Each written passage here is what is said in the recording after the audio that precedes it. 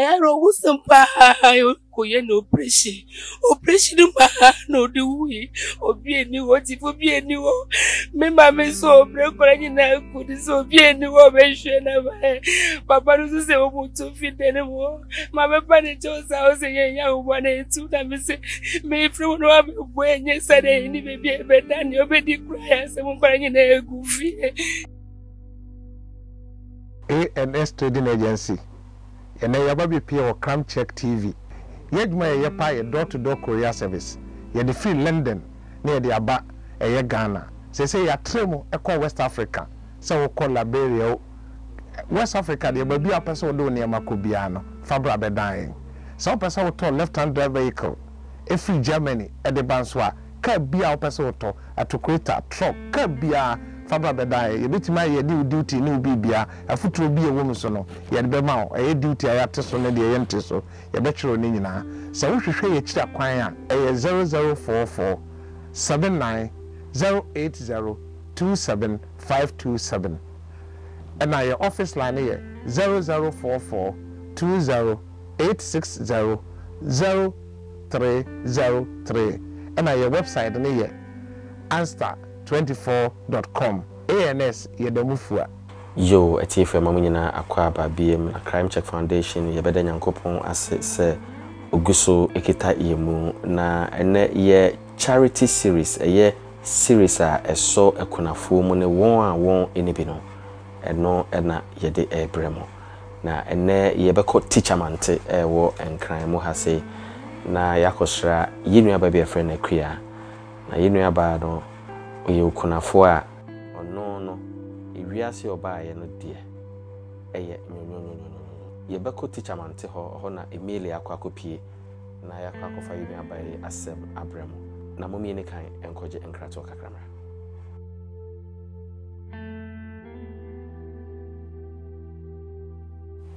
Etiefo and the Crime Check Foundation ye dia sempa ebro so ye ganini na wo pe guest house akotena ebritia we bi anasa ofia broche eba Ghana na ope baby atena and the Airbnb e wo homawo Airbnb e wo 4 apartment na 4 apartment emu 2 e ye masters apartment ina nyenu na aka no e ye simple apartment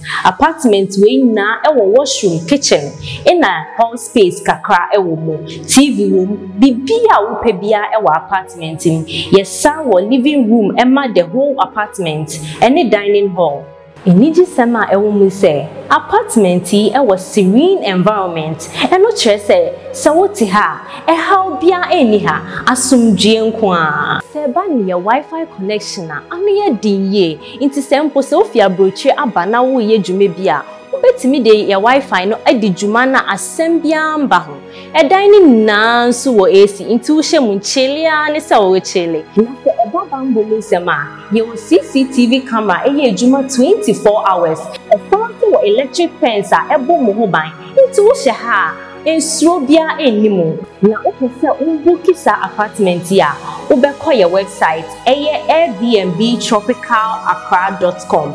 New Crime Check Foundation. Your numbers may be screen is Friday, any ending Kitaho. Airbnb, welcome to your second home.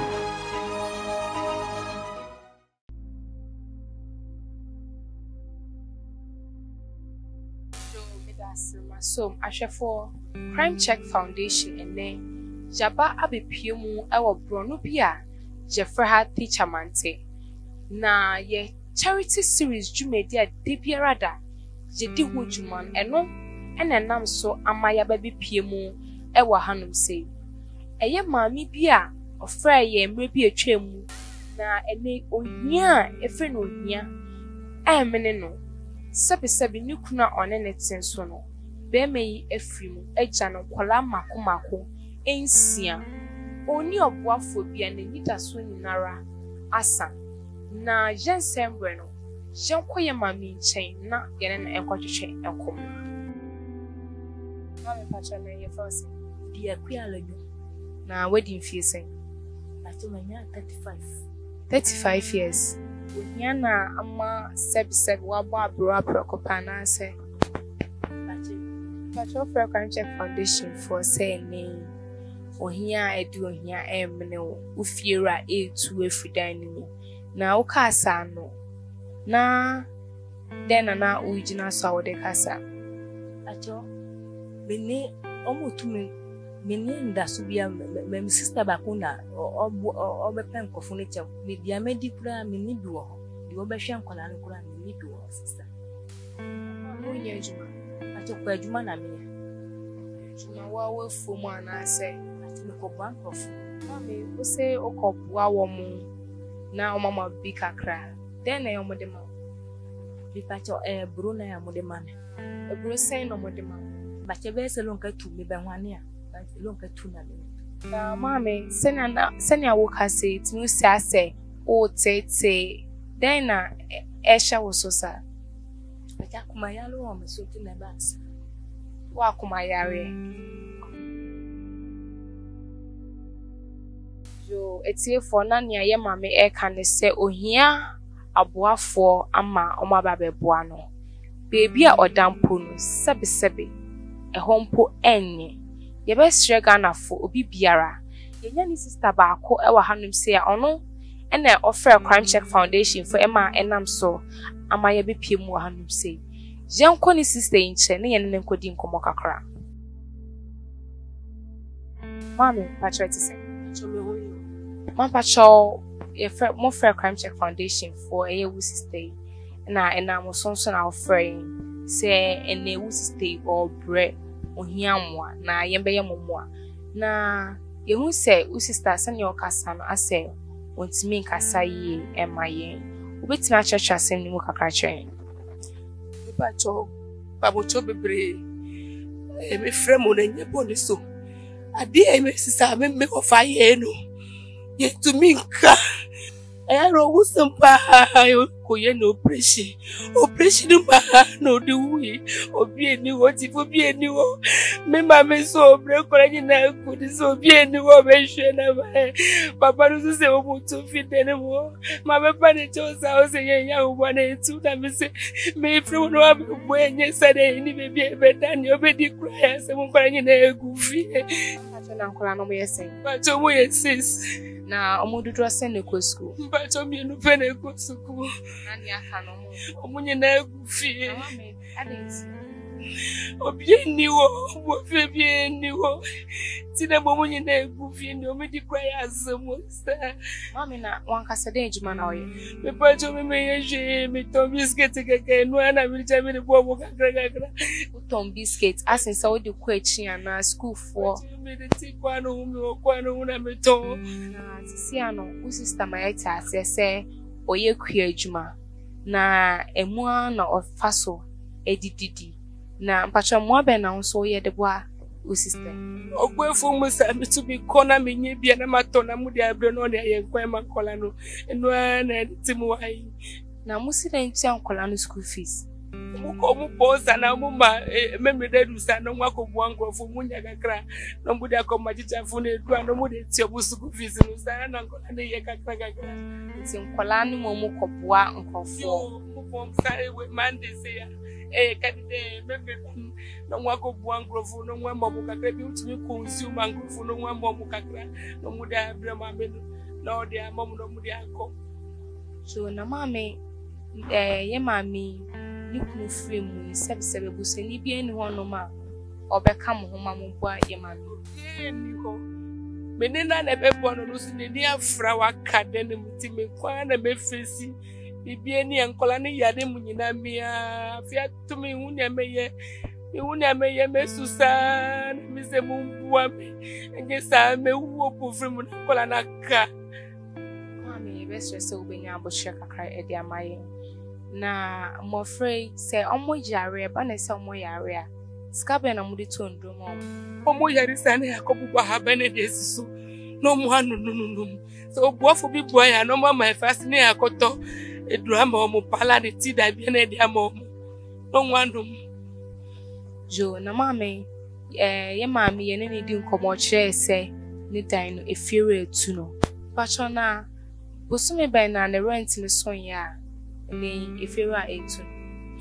be ofade tias no yale no o kai se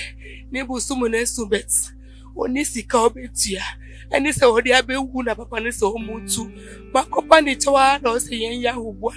no yen pe bi na yetu wa she da potinti ofima no abetu se ntu fi danim na sisi papa yi bana otu no sister yen fa na mo eni baby akọ eni baby ebe ko me su se ubua yenye sa ya de be mobo kola no do so eni baby akọ eni ojifu bia mama mpacho isi amoni da aso ne hena ni da so bia eni wo eni obia ti na ye fremu se mu bua yenye sa ehun ni ebe ye for na asema yes sister blessing e kan e ade e ya rehu yi pa na e ade a ye maame a owo mensani faso yes sister amaya ti ase se ene nikunu afimu oja no nkwala mako ensia oni oboafo bia ne dan a otimu so efiere etu no sebi ukohwe dan ni mo krampo e fom e na maame one ne mba ensi eda osine didie mu mpo ayedin ama no je okọ obiefuom ekọbọ nipa ne bu ebro na ebro no wotwa wie a na nipa yi wama no beye olonka mienu se onfam brefie je ntua neka ye basre se Crime Check Foundation ye charity series jumedi a de biara dai je di ho djuma no aboafo adofo ahwefo ni etiefo mo beka ye ho na yetimi abeboa ye maami na ono nso bebi a obenya bebi edi ni tiato anampo aduane a edi besi puno so ama one ne ma insien ensa koma no omatimi enye bi edi ye behwe the numbers and a good screen so no freyen na woni ye entwetwe enkomo so etiefo na Ebra Crime Check Foundation yeba mami we nchen aye kwe ehu se nkwala nimu bi esu utimi hu se o tete yenkwa abofra nchen na de no enkwatwetwe enkomo ye fase but the flowers adene then ye wa wusu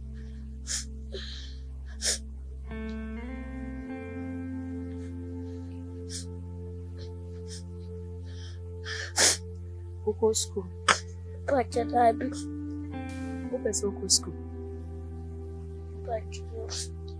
yo etiefo na utimi hu senya abofra esu eyara hu senya pa na ne maame nso eni daso biara abofra a otimi nchen onko school what so ye why bibiara fine what why